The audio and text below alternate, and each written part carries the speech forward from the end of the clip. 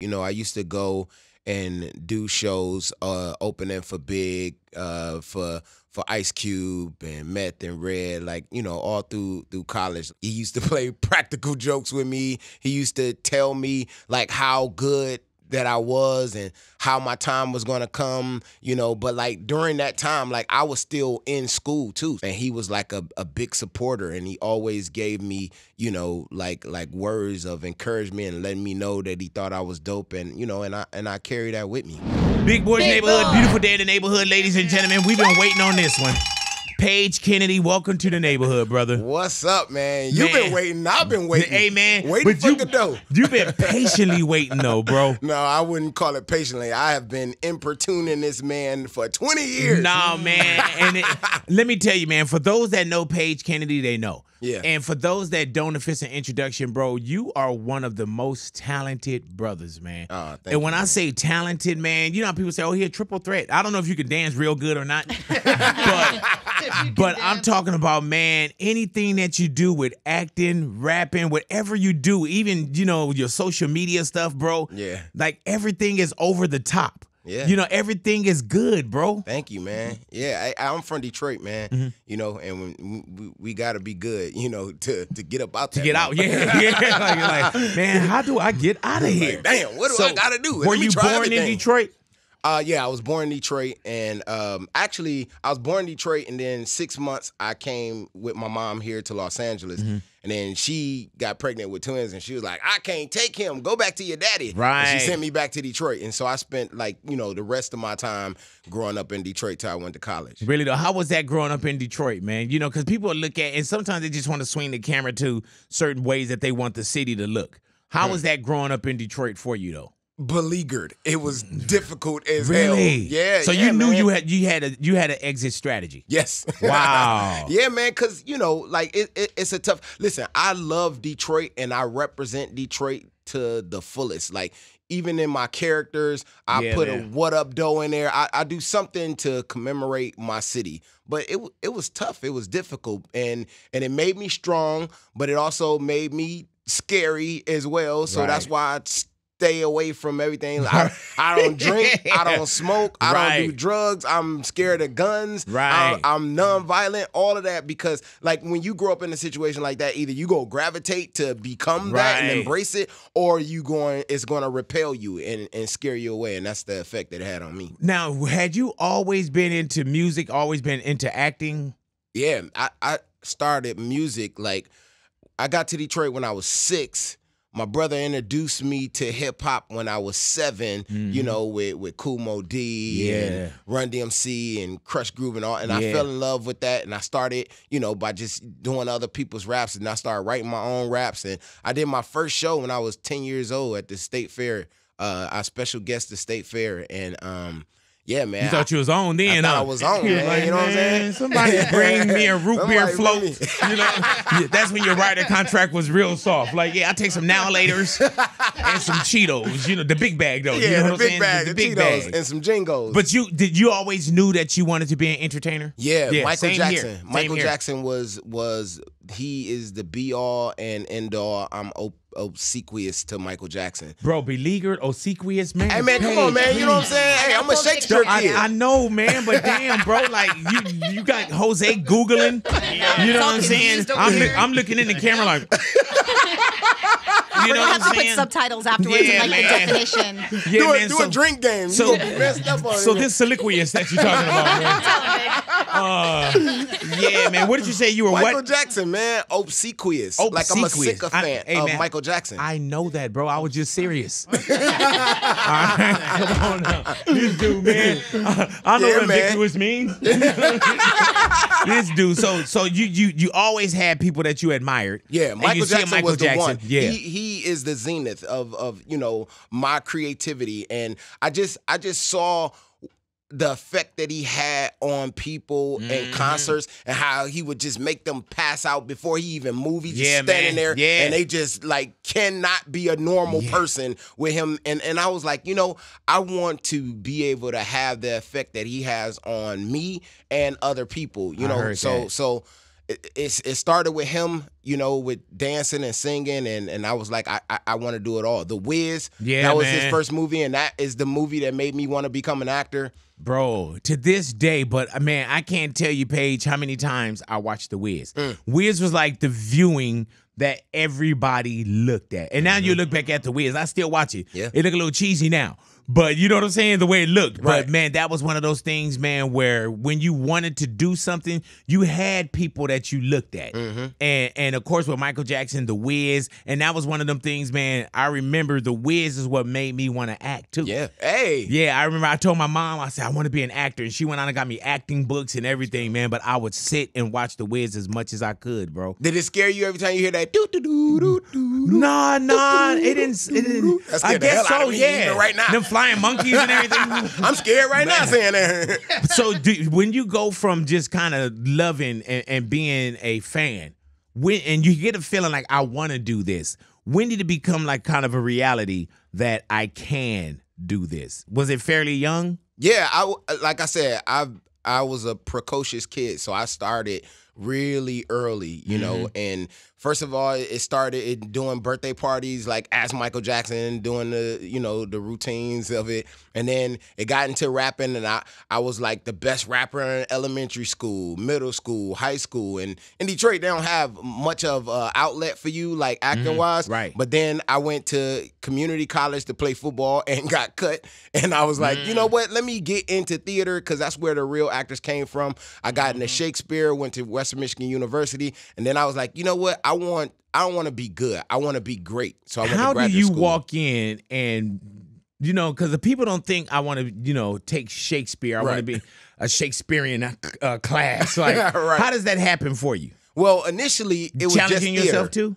No, well, at first I didn't like it because I didn't understand it. Like, I'm like, I don't talk like this. What the hell is this? I couldn't get past the first paragraph. I think the first thing we did was like Midsummer Night's Dream. And the first like paragraph, I said, I don't understand any of this. And I didn't get it until my teacher, he showed me that these stories are still relevant now. And then once I got the stories, and then he was like, you should love Shakespeare. He was the first rapper. And then once I start to like figure out like how to equate it to myself, and once I start to like understand these big words and all of this stuff, and figure out that these stories are so relevant now, I became in love with it. Hey, man, as a lover of hip-hop, when he told you he was the first rapper, you should have slapped the shit out of him. But we let that pass. I mean, we celebrating, you know what I'm saying, and go all the way back. And even with 50, we was already doing this, man. So, but we'll go back. Even with the 50 years, we're already doing hip-hop. But we'll go back. We'll let you, okay. You know what I'm saying? And plus, now that this, you know, this whole Mobile, Alabama thing, we got chairs and everything now. You know what I'm saying? So you can take one of them chairs back to that instructor. Hey, man, so you do Shakespeare. Is there anything that you could quote for us right now? Oh yeah. Okay, so one of my favorite plays is called Richard III. Because I just love this treacherous man. And so this is a monologue that he does right after he killed Lady Ann's husband. She's burying him. He goes to the burial site and woos her and like turns her into his lady. Like while she's hating him, spitting in his face, he got that much charisma. So after he does that, then he comes to us and he says, was ever woman in this humor wooed? Was ever woman in this humor won? I'll have her, but I will not keep her long. What? I that killed her husband and his father, to take her in her heart's extremest hate, with curses in her mouth and tears in her eyes, the bleeding witness of her hatred by having God, her conscience, and these bars against me, and I no friends to back my suit withal, but the plain devil and dissembling looks, and yet to win her, all the world to nothing. Ha! So, you know. Oh, my God, bro. You know, man. Hey, man, let me tell you, man. Detroit. I'm gotta represent. Hey, man. What up, though? What up, though? Hey, man, I've been here in radio going on 30 years. I think that is the first Shakespeare that I've had on. Yeah. Hey, he got it right, too. I was following along. Oh, you was following? Yeah, I was texting you. No, I know Shakespeare, so I knew it was right. Oh, you know it was right? Nah, you just dude. He's like, wait a minute. Oh, my God, Paige. He didn't say seat, please. Yeah. Nah, you killed that, bro. Thank you, man. Yeah, man, you killed that. That's my favorite thing to do because I went to school long enough to be a doctor, to be an actor. And only thing is, I don't get to utilize that here because it's not like they do a bunch of Shakespeare movies. And even when they do, like, I might not get the audition for it. And so, it sucks because I have all of this stuff in my head, in my brain. I could sit here for like 45 minutes just going off. And, it's like an old song. You can't think of the words, but it just come out your mouth because it autonomically, And so I can just say the stuff without even having to really think about it because it's just embedded in me. Damn, man. So you take that. How do you get into acting? There's a love, of course, for music. You go to college, and you said, man, I put about as much time going to school for acting as you would for a doctor. Yeah. So how does that come about when you start to feel like I'm turning this corner and I'm a professional actor now? Well, so, I was told that I could have just left undergrad and came here to do, what we do here. But like I said, I wanted to be great. I wanted to be like the greatest actor / rapper ever. That was like my main goal, like before I even got here. And then, it's God's grace. Because when I got here, my story is a little different. I was here a month. And I had done the Idaho Shakespeare Festival with a guy before I got here. And he was like, when you get here, just hit me up and we'll chop it up. And he told me about this audition, ironically called The Kennedys at Sony Studios. So I went to Sony. I didn't have a car. I had my boy drive me to Sony, and I told them that I was a courier making a delivery. Wow. This is pre-9/11, right? So man. You can get on a little easier. You can't get on now. They had a white chair waiting for Hell you. Yeah, believe that. We got them too now. So I went in there. I gave them my headshot and resume. It didn't have any agent on there. It just had me in like 30 different plays, and they were like, they basically kicked me out. But then a week later, they called me in for the actual audition. I went in, I got it, I tested, I got the part. It was a CBS pilot called The Kennedys with me and Randy Quaid. And did they run the pilot? No, it never made it. But that was, that was enough to get me started because I had got here. I was sleeping on somebody's couch. Now, let me tell you something just so that you can give like perspective of what this means specifically. So I got here, I did that pilot, I got $25,000 for that pilot, right? So in my brain, I'm from Detroit, I'm rich, right? Man. I'm counting the money. I'm like, I'm about to get this whip. I'm about to, you know what I'm saying? Yeah, man. She always said no. She ain't gonna say no now. Yeah. I'm a thousandaire. I got $25,000. Take a most egregious guess of what my check came back after $25,000 after taxes. I would say, did you have an agent then? Yep. Agent? Did you have management or just agent? I would say you walked away with probably 12 if you're lucky, 15 if you're hella lucky. I thought I was gonna be hella lucky. I was hella unlucky. My check was $9,000. Yeah, man. I immediately just like. I cried. You're like, that's why they sell drugs. That's why they sell drugs. Like, this is acting. This is some bullshit. They lied to me. Yeah, like, man. $9,000 out of $25,000 when you looking, you counting the money. I was on somebody's couch. I didn't have a car. I didn't have a place. And so you know how quickly $9,000 can go, like trying to get on your feet here. So that left immediately. With nothing else coming, huh? With nothing else coming. There's no residuals for a pilot that never even got picked up. But what that did was that got me an agent, and then that got me to actually auditioning for other things that I just kept. It was like a tuition into the school of experience. Right, exactly. Yeah, man. So that's crazy because people probably they wouldn't imagine that, and that's part of the reason that this whole thing that's going on with the actors and the strike and all of that stuff now is because like we need that money. We need like $26,000 just to apply for health insurance, and you got to make that every single year. You know what I'm saying? And people think that every actor in the union, in the guild they're rich. Right, like they all Denzel. Right, yeah, man. And when you come to it, man, we're talking about like single digit of people that's eating compared to how many of us are actually in SAG. Exactly. And to break it down with even further delineation, you have like 100%, like you are yourself, right? So you feel like, all right, I made this is what I get. Well, actors a lot of times only get a third of what they work for because taxes take 40%. Oh, yeah.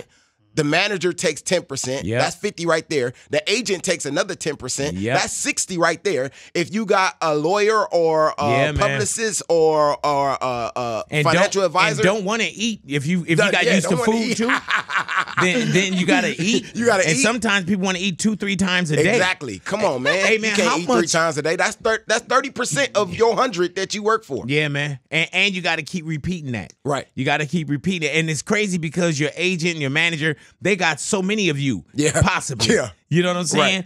Right. How much can you talk about what's going on with the strike right now? Because it's just from me, knowing that there's not a lot you can speak on as far as Meg 2 being the number one, really the number one movie. You know, it's going to be Barbie. Yeah. You know what I'm saying? Really? Yeah. It's going to be Barbie. Yes. And then there's Meg 2, which is a movie that you're in.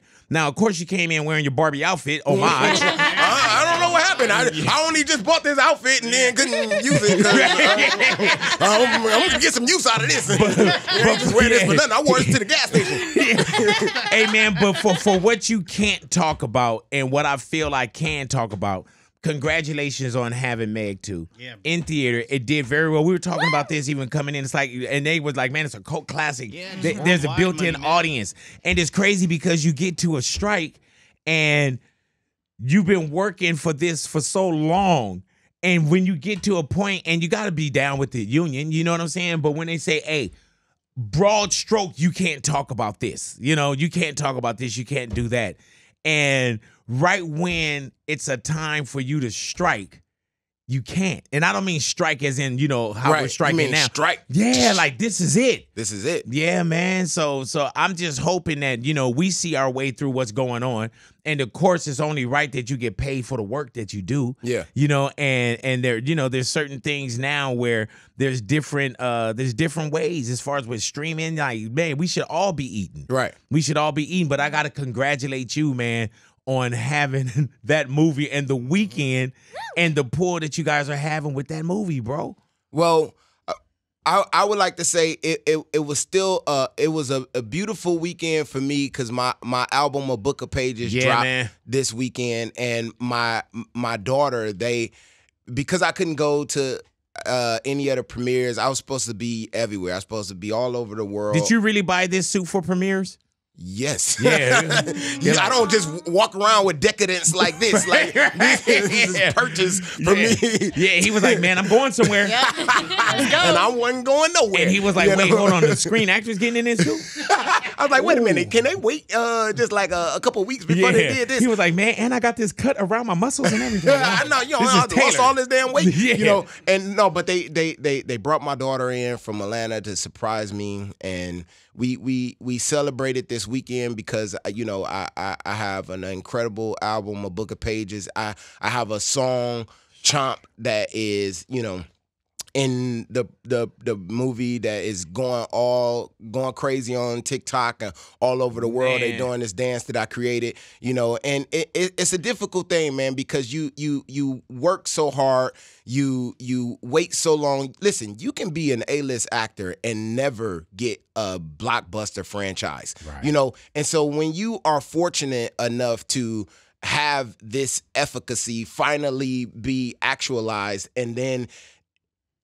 it's ripped away from you. Right. You know, I've been waiting all of this time, like, oh my God, like this is gonna be the one. This is the one. I have 22 years of you know, almost 100 credits, and this is finally about to be it. You know, and then it's just like snatched away, and especially because my character is so like salient in this movie, like everyone's talking about it. So it's like, I read that too, bro, where they was like, your role is defining. Yeah. Damn. But you know, and I know that people don't subscribe to it greater later, but people will find it.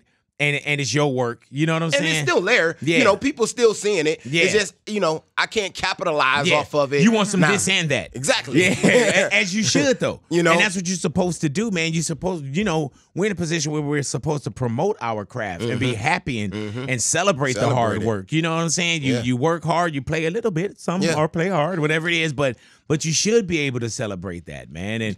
And I mean, it's just, you know, kind of a sign of the time, too. Right. You But know? hopefully, you know, they realize that, you know, we are important, you know. Yeah, man. And listen, AI is coming. You can't put the genie back in the bottle. It is on its way. But we are trying to stave it off as long as we can because, you know, they basically, it's kind of like, you know, like the other bomb movie where the scientists, like they're scientists, they can't not create, they can't not try and do what they were born to do. But did he want to like kill all of those people with that? I don't think so. But his brain just works in a way that I have to move forward, and that's what we do as human beings. But I think that we are moving forward to like eviscerate ourselves to get rid of us, human beings. And that's what I'm saying, man. Like, it's not going anywhere. Then you got to figure out, how do I coexist with this? Yeah. Because AI is not, and it's here, it's coming. Even in the last, just this year, in the last few months, it seemed like AI's been everywhere, you know, and you're starting to see it a lot more. And then when it comes to what we do on the entertainment side as well, man, with streaming, so many different outlets, it's like, bro, like, we got to figure out a way where everybody can eat off of this. Yeah. You know what I'm saying? Especially when there's so many intricate parts of making this thing called Hollywood, you know, and when you see now with the strike, how many people are affected, not just the actors, we're talking about, you know, catering services, craft services, crafts, makeup, man, security, like whatever it is, everything. This whole city revolves around that. So I'm surprised the mayor hasn't jumped in himself to try and be an arbiter in this situation to get it back. Well, I know that the writers last Friday, they were back in talks, and I think, like I said, I think they are going to come around this time, and they're like, all right, well, let's give them what they want for however many years, 3 years or whatever, you know, before, you know, we right back to this again. But it's important. It's so many lives that have been affected by this that are not just actors. If people feel like, oh, you know, these guys are complaining about that, and everybody think Tom Cruise complaining, Yeah, exactly. You know what I'm saying? I ain't Tom Cruise. And when you talk about the new album, right? And a new album is A Book of Pages. And with A Book of Pages, there's Giving Up, which you had sent to me. Yeah, bro, lyrically, passion, what you put into this song. Why did you feel, first off, give us a backstory for someone that didn't hear it, what you're talking about in this particular song.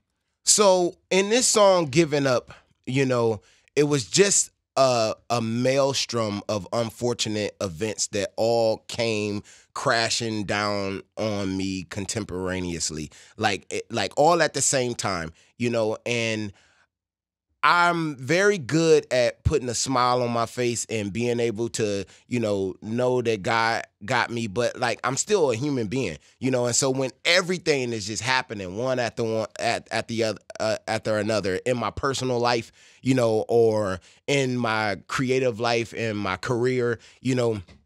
So I was having, you know, issues with my mom because I had a lot of loss that happened. So when I was filming the movie last year, like both of my brothers died and my little sister died all within like a month span. Oh my God. So like my mom basically, like, she lost all her kids but me, and my niece, my little sister's daughter, had just died in 2019, you know. And so like all of this is happening, and my mom was like, I got to get out of Detroit. So I was like, okay. So I get a house for her to go to Atlanta with my daughter, you know, and then this trouble and issues that's happening there with my mom and with my kids, and just a lot of stuff that was happening in my personal life. And then you go to the career thing, because God teaches me balance.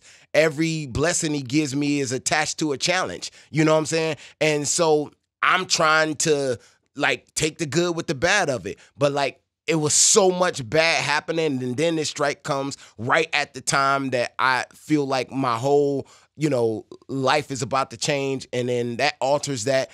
And so sometimes we get cavern thoughts, and I got to that place where I just felt like everybody was taken from me, nobody was given, and like, what am I even doing here? And you know, sometimes we go through those things, and because I don't drink, I never even tasted alcohol before. I don't drink, I don't smoke, I don't have like a vice to like help me get through these things. You know, the only thing I have is my music. You know what I'm saying? And so I pour a lot of my life into my music because it's my therapy, you know. And then I also feel like there might be other people in the world that's going through things that might hear me say it in the way that I say it that could be helpful to them. Hey man, Paige, when you sent me Giving Up, right? You had to know I didn't listen to it until I listened to it. Yep, because I knew there was no way you could respond in any other way than how you responded when you actually listened to it. Yeah, man. And you see how I continue to like importune you to listen, because I know, I'm like, he needs to hear this, because if he does, he's gonna feel a certain kind of way. And as soon as I heard it, my wife was like, "Who is that?" And I told her, because I was playing it loud. Yeah. And my wife and my daughter was like, "Who is?" And I told her, I said, "Man, it's Paige Kenny." I do. And dude, I was sitting there and I was hanging on to every word. Ooh, man, bro. You said a lot in that motherfucker. Man, bro. And it just the build, the way that it was building. Yeah. You know, like what you do with your voice, man, that's the acting thing. See, that's what differentiates me from other rappers, is that I have that to draw from as well, you know. And like I said to you earlier, remember I said how I haven't been able to utilize the training in Shakespeare, like actually doing Shakespeare, but there's things that I learned in graduate school in doing Shakespeare that allowed me to just be better as an actor, period. Right. You know, that I can't necessarily do Shakespeare, but there's certain things that I learned how to do in doing Shakespeare that I can add that maybe others, you know. You can hear it even just in the delivery, and even in Giving Up. You can hear the build up. You can hear what you're doing, your voice. You can feel and hear the frustration. Yeah. And that comes from, you know, that's got to be your acting background. It's got to be Shakespeare. There's got to be life. You know, it's crazy because even what I do with radio, Paige, it's like,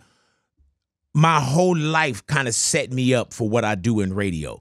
You know, with the enough hip hop, enough rock, enough pop, enough life, enough LA. And so everything was like, oh, okay, yeah, all I got to do is get in here and kind of be me. Yeah. Because I learned so much before I got here. And of course you learn while you're here as well. But yeah, it was like, man, you just become a sponge. And what I could see when you say, man, you know, Shakespeare helped me, I can hear it in the delivery. Yeah. You know, and you know how to bring the passion or the pain or the, you know, and on Phenomenon, there's a line where you say that Biggie kind of, did Biggie really like give you a prop or? Yeah, man. Look, Big, so for those who don't know, you know, I used to go and do shows opening for Big, for Ice Cube and Meth and Red, like, you know, all through college. Like I've been around these guys for a very long time, and you know, I had supporters like legends that have been supporting me as a rapper like for a very long time, and Big was one of them. You know, he used to play practical jokes with me. He used to tell me like how good that I was and how my time was gonna come, you know. But like during that time, like I was still in school too, so I was in college, you know, still going around and doing these things. So I couldn't like necessarily just like leave and bounce and go, because I was growing myself, like, you know, preparing to be an actor, but I still would be able to go and do these spot dates. And he was like a big supporter, and he always gave me, you know, like words of encouragement and letting me know that he thought I was dope, and you know, and I carry that with me. Oh, so it wasn't like a one and done. It was a kind of a relationship.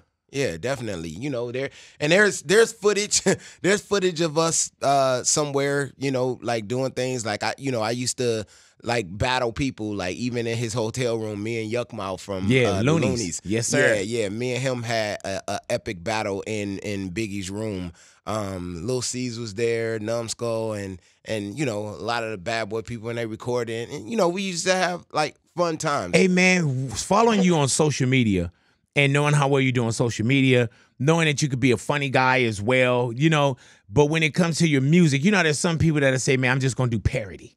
You know what I'm saying? Why was it so important for you to stay to your craft? Like when you write and when you deliver, that's not like, oh, this dude is playing with it. Yeah. You know, so what made you make sure that you didn't do the parody thing as opposed to how you spit for real, for real? You know, because I was a rapper first, right? You know what I'm saying? That was the essence of me, like the impetus of me being a creative started off being a rapper. And so, you know, I just do what I've always done. You know, I've had tons of albums in middle school, high school, college that are just for my friends because I ain't have a deal. I have a way of being able to, you know, spread this music around the way that we have now. And so I've always done it that way. Now, I'm going to be honest. Part of the reason that I even got on Vine, like I was big on Vine. I was like top 5 Black Viners in the world. And part of the reason I did that was because I knew I had to make them laugh to give them what I actually have to give them, because that's how you get anybody, right? And so I started doing these ciphers. I did this Slaughterhouse cipher where I just dressed up as everybody, Crooked Eye, Royce da 5'9", Eminem. I did all of them, and it's just me, but I'm rapping in their perspective, their bars. I look like them, all of it together, and you know, they all got it. M got it. They all loved it. And then I kept doing it. I got a Nicki Minaj cipher where I'm her and I'm Ludacris and Cassidy, and you know, I got Lil Wayne. Like so I got like 3 of these ciphers. You know, I got one with Fred the Godson, Lil Wayne, and Jadakiss. You know, and so I would, just to show my talent, that like not only can I just sound like them, I can actually write in the way that they write bar-wise. And that seemed to got more, you know, accolades than even just like my regular music. But sometimes you got to make them laugh to be able to get their attention, and then they can hear the craft in it. You know, and so so with my music, I do everything. Like on this album, there's social commentary, there's love songs, there's straight bars, which I'm, you know, my core fans know me for. There's heartfelt things like the giving up. You know, I just want it to be extremely diverse in everything I do. You know, just that's why I do comedy as well as I do drama, as well as I do Shakespeare. You know, I want to just always, you don't know where I'm coming from, so that you're never bored with me. Hey man, when you look at just the body of work, and when I listen to Giving Up, you say that you spent like, was it 100 racks? Yeah. So you spend 100,000 of your money, of my own and money. For you to spend 100,000, that means it's already taxed, it's already agents, it's already, you know what I'm saying? So I spent all my money on that damn movie on this.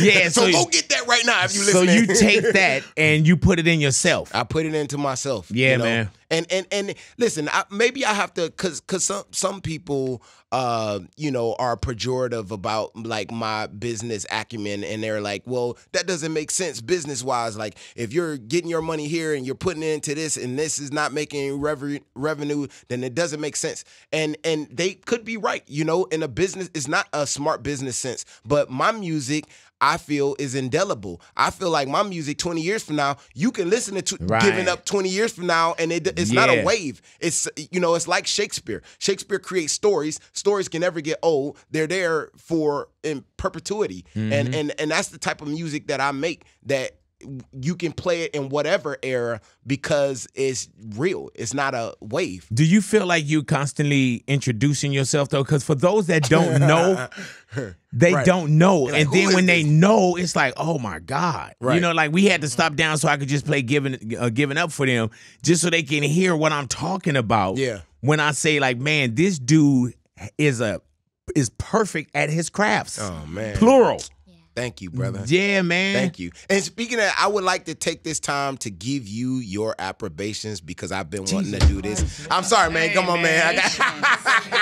I know you're not spelling it right, but you said I know you're not spelling it right. We figured out approbations. Say it again. Approbations. Okay. She's on it. She's Is it AP or AP? Yeah, AP. Right. Yeah, man. Find this word. So that's just like So what is it like? TNT. I want to give you your I thought you said. Okay. Approbations. Okay. Yeah, I thought you said abbreviations. No. I I just want to say to you because you are always extolling about your guests and you make everyone you make everyone feel so good. I'm losing the audience. They're walking out there like, come on, man, you got one more from goddamn appreciation, word. right? Now go ahead, I'm bro. out of here. Please let me have this love.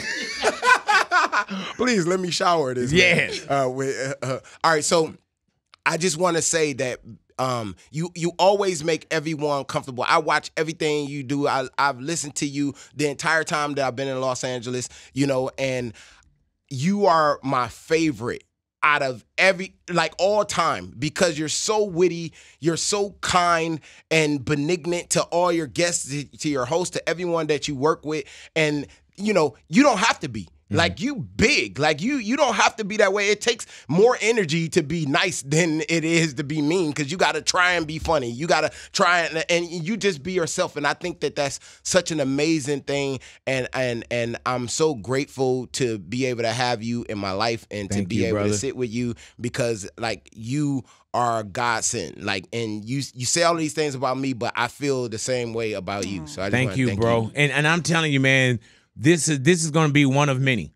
This is going to be one of many, bro. I thank you for coming into the neighborhood. Oh, yeah. I thank you for hanging out with us, bro. Yeah. Man, your energy is amazing, man. Thank you, bro. Even when I came out and just the embrace you gave, that was like, man. That was real. That's real. Yeah, man. Yeah, and I wish you would have let me know that we had to dress up today.